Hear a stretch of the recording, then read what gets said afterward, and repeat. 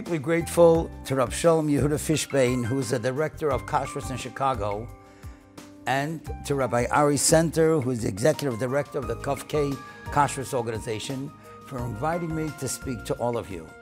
I would like to call this presentation Kosher Concepts. It's an honor for me to tell all of you that this presentation is being made as a schus l'zecha nishmas Rab Zcharia Center. Rab Zcharia Center, who was the founder of Kofkei, devoted his life to elevating standards of kashrus. I knew him very well. The center and the Krohn families go back decades of relationship, and it is my hope that everything that will be gained from this talk should be a schus for his heilige neshama. Anytime you spoke to Rab Zcharia, anytime you spoke to him on learning, he was always quoting his beloved and his revered Rebbe, Rabbi Yoshe Ber Soloveitchik, Zecher Tzadik Levracha.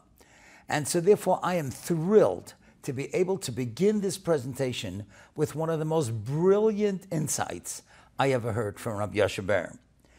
Many of us know the Gemara in Brachas, Daf Lamed Hey Yomad Beis, Daf Lamed Hey Yomad Aleph, that says like this. The Gemara presents a stira, a contradiction. One pasuk says, Lashem ha'oretz u'malaya. That's in Tilim Chavdalet pasuk Aleph. Lashem, to Hashem belongs ha'oretz, everything in the earth. U'malaya, everything that's filled in the earth. And yet, there's another pasuk that says in Tilim Kuf Tes Vav Tes Zayin, Hashemayim Shemayim Lashem. Hashem, everything in heaven belongs to Hashem. However, v'ha'oretz nosan livnei Adam. Earthly things, things that are on the earth, that's given over to man. So the first pasuk says, Lashem ha'oretz umlaya, that Hashem owns everything that's in the earth. But the second pasuk is telling us it's only in the heavens that things belong to Hashem. But in this world, ha'oretz, it belongs to mankind. So the Gemara gives a teretz. And let me show you the brilliance of Rabbi Yoshe Ber, how he picked up on a certain aspect in the teretz. The Gemara says, Kan loy kasha, it's not a kasha. Kan koydem bracha, kan acha bracha. The simple way of understanding it is, before the bracha, let's say the apple. Well, that belongs to Hashem. So that's the pshat l'Hashem ha'oretz u'malaya. He owns everything. But after you make the bracha, oh, then it becomes yours. So now, then, ha'oretz nosan livnei Adam. After you made the bracha, it's your apple. But Rabbi Yoshe Ber points out the Gemara doesn't say which is which, kan koydem bracha, kan acha bracha. It doesn't say which one is which. So he teaches just the opposite. Listen how he says. He says, before you make the bracha, then the apple is actually oretz nosan livnei Adam, right? That before you make the bracha, it's a mundane apple. It's an earthy apple. However, after the bracha, oh, then Lashem ha'oretz umlaya. Then that earthy apple becomes part of the sanctity of Hashem because you sanctified that apple. That's the pshat. The Gemara says, Kan koydem bracha, kan acha bracha. And that's what Rabbi Yoshe Ber is saying. Before you ate the apple, it was a simple, mundane, earthy apple. But when you were makadesh the apple, you sanctified that piece of food that you ate with the bracha, then it becomes godly. Then it is belonging to Hashem. That's Lashem ha'oretz u'malaya. Now the truth is that we take food for granted. Do you know that a study was done recently? You won't believe this. Do you know that Americans waste 27% of the food that's available for consumption? Listen to this. 96.4 billion pounds of the 356 billion pounds of edible food in the United States was never eaten. In England today, people toss away a third of the food that's purchased. In Sweden, a quarter, 25% of the food that people purchase is thrown out. We take it for granted. We live in a world of plenty. As a matter of fact, the Department of Agriculture estimates that if we would recover just 5% of the food that's wasted, we could feed 4 million people a day. And if you were able to recover 25% of the food that's wasted, you could feed 20 million people a day. So we take food for granted, and we don't realize that food is really on a higher madrega. Really, that's a way of connecting to Hashem. And I'm going to show you something that is so incredible. Do you know what the Meshech Chochmah brings out? That the first mitzvah that Hashem said to Adam Harishon, the first words that he spoke to him, had to do with food. Now watch this. The pasuk is in Bereshis Beis, pasuk Tazayin. Vayitzav Hashem Elokim al Adam. Hashem commanded man, Mikol eitz hagon ochel teichel. From all the trees of the garden you should eat. And you know what the Meshech Chochmah says? He says, that was a mitzvah. It wasn't just advice. It was a mitzvah. I'm telling you, eat the food. You know why? Lahachshes nafsha. You should be sustained. You sustain your body and your soul. And you'll be able to have hana, just like the Yerushalmi says. A person's going to have to give a din v'cheshbon for everything that in this world they didn't have hana. And the Meshech Chochmah writes, if Adam Harishon would have told his wife Chava that this is a mitzvah of Hashem, that we should eat the food of the Eitz Hagon, he just said that you can't eat from the Eitz Hadas. He said the negative, but he didn't accentuate the positive. And so therefore the Aveira was his fault. He didn't bring out to his wife that eating was a mitzvah. And you know something? The first Aveira also had to do with food. And that's what Hashem says. From that tree I told you not to eat, you ate. So look at that. Food is a way of connecting to Hashem. And that's why we must make sure that it's all the food that we eat is kosher b'tachlis kashrus. Because food is a way of connecting to Hashem, as he told Adam, but it's also a way of disconnecting. Because when you didn't eat what you were supposed to eat, like Adam Harishon, there was a disconnect. And so therefore that's why we have to stress so much that our food should be kosher, b'tachlis hakashrus, because that's the way we're making a connection to HaKadosh Baruch Hu. Now I'll tell you something very interesting. You know, Rav Melech Biederman, many of you have heard of him. He said something absolutely adorable. And he said something about the simple cup of coffee, which we have every morning. You know, you have a cup of coffee. Coffee is bitter. Many people put sugar in it. Sugar is sweet. You have hot water, and then you put in cold milk. And look at that. You got something bitter, you got something sweet, you got something hot, you got something cold. And what do you say? Shakoil niyeh b'dvarei. Everything that's in existence is only because of Hashem.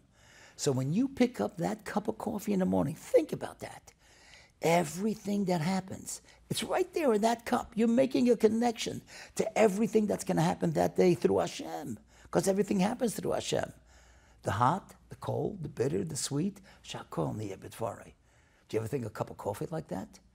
All of a sudden, food is a connection to Hashem.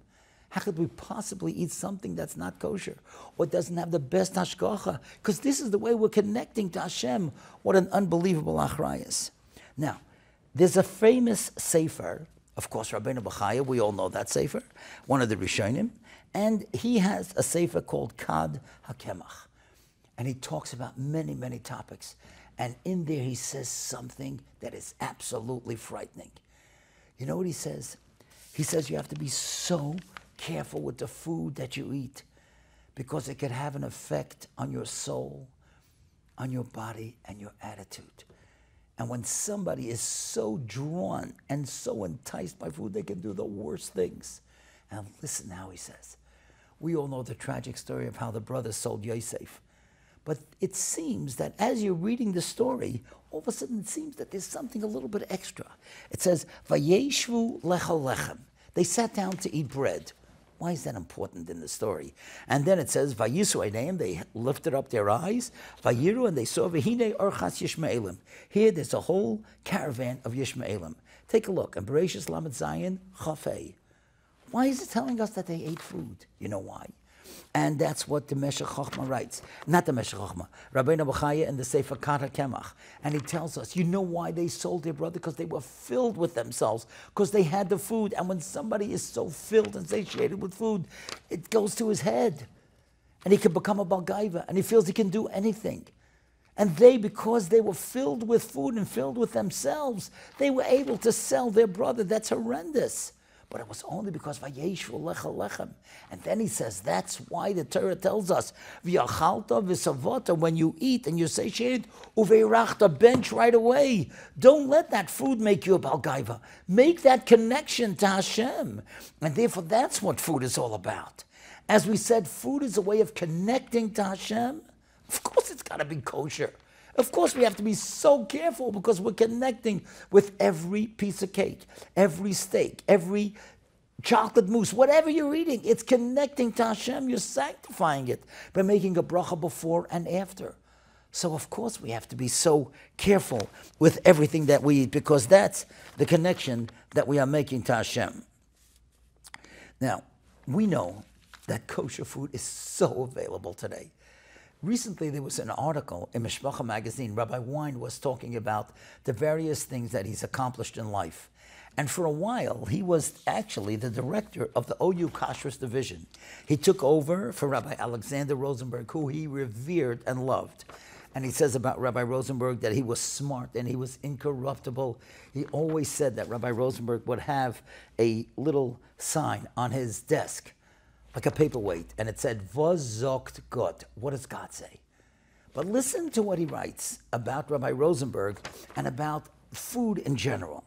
He says, in the little more than 20 years that Rabbi Rosenberg was the kashrus director of the OU, of that division, he built it from 40 mashgichim to 750 mashgichim, from certifying 184 products to certifying 2,500 products, from giving hashgacha to 37 companies to giving hashgacha to 475 companies. So it's no question, and it's understandable, that what Rabbi Fishbane told me today, that if you go to a supermarket, 60% of all the products in supermarkets are kosher today. So we take it for granted. We don't check because we don't really look into it because we figured everything is kosher. It's got an OU, I'm okay, you're okay, kufke, everything, right? So we take it for granted. But we have to realize there's a big achrayus there. And so technically, you know what? You wouldn't believe this. You take a look in the Mishnah Brura. There's a siman in Shulchan Aruch, siman Kuf Ayin Aleph. It says, the name of the siman is Shaloi Linoig Bizoyin La'oichlin. Don't embarrass food. You have to treat food with dignity. And you know what it says there in the Mishnah Brura, Sivkot Yud Aleph? Take a look. Isa b'Gemara, the Rav Huna Sever Rabuna holds, Maichal Adam, human consumption food, Ein Machilin Oisel Behema. You're not allowed to give an animal human food. Because that's a bizarre, and you're giving it to a lowly animal. On them, Beldio Rabba Mistapik, and the Ola Rabba the Mishnah Berurah brings, Im halacha kirafuna. He's not sure if the halacha is rakavuna. Va'ayin machzas hashekel, and the machzas hashekel says, Dim ein loy dover acher lahachel b'nei kiyim machal adam l'kul alma muter. If you got nothing else to give to the animal, then you could give him human food. But otherwise, food is holy. You just don't give it to an animal. He says, and that could be the heter why we give bread to birds. But really, technically, human food, that's consumption, that it could be consumed by people, shouldn't be given to animals. You can't lower it down. Food is holy. And if food is holy and a way of making a connection, you have to be so careful to check the hashgachos and make sure that everything that you and your children and your family are eating are betachlis hakashrus. Now, you know what the Mesilas Yesharim says in Perikut Aleph? And this is frightening. He says, Ki hamacholoi so asurais. When somebody eats something that's not kosher, machnisim tuma mamish beliboy uvanafshay. It brings a tuma into the body, into the heart and the soul of a person, so that the kedusha of Hashem, it removes itself from the human being.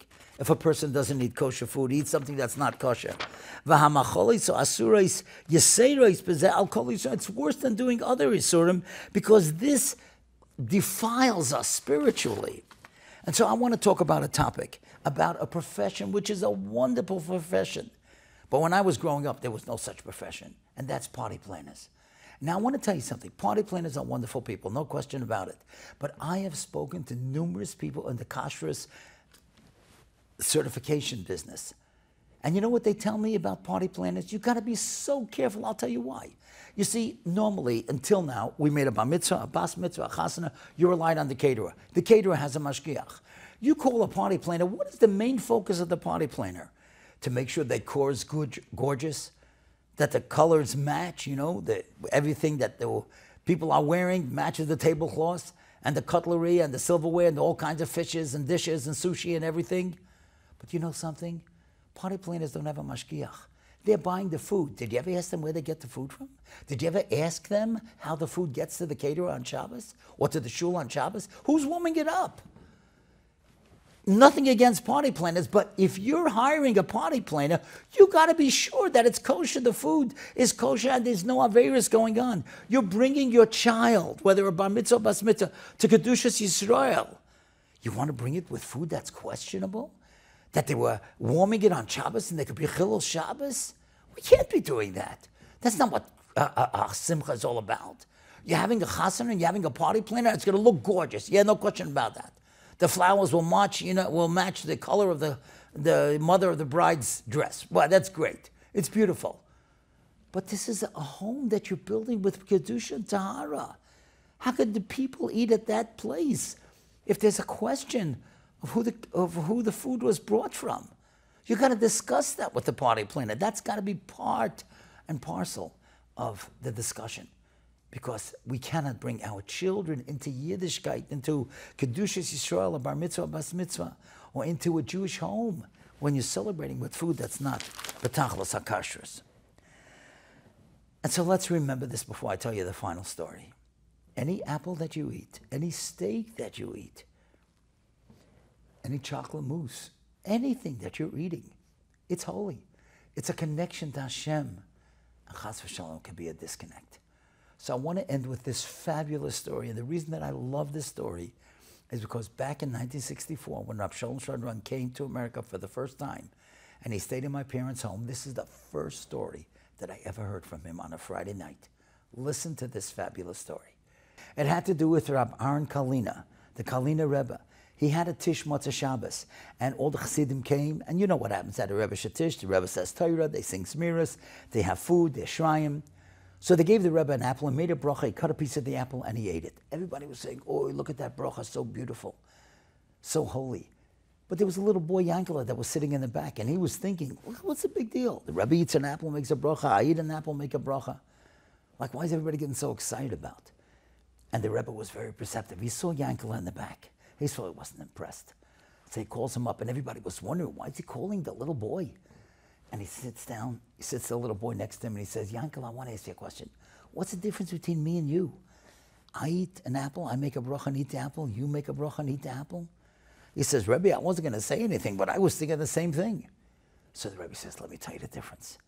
He says, when I wake up in the morning, I take a look, I see the beautiful sky, the beautiful trees and grass, everything that Hashem has made.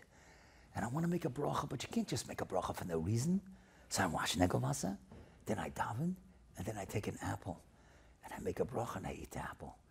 Yankel, when you first get up in the morning, you're so hungry, right? And you want to have the apple. But your mother's going to knock your teeth out. That's how Rav Shalom said it. Your mother will knock your teeth out if you eat an apple before you daven. So you also wash negovasa, then you daven, and then you take an apple, you make the bracha and you eat the apple. But listen to the difference. The Rebbe said, I eat the apple, so I should be able to make the bracha. You make the bracha, so you should be able to eat the apple. What a difference. The Rebbe ate the apple because he wanted to sanctify it. He realized that food is a connection to Hashem. That's why he wanted to eat the apple, so he could make the bracha. The rest of us make a bracha because we're interested in the food. Rabbi Paysach, this kashrus concept presentation is to make us aware that food is a way of connecting. Did it ever occur to you? We daven 3 times a day to make a connection to Hashem. You know something? We eat 3 times a day.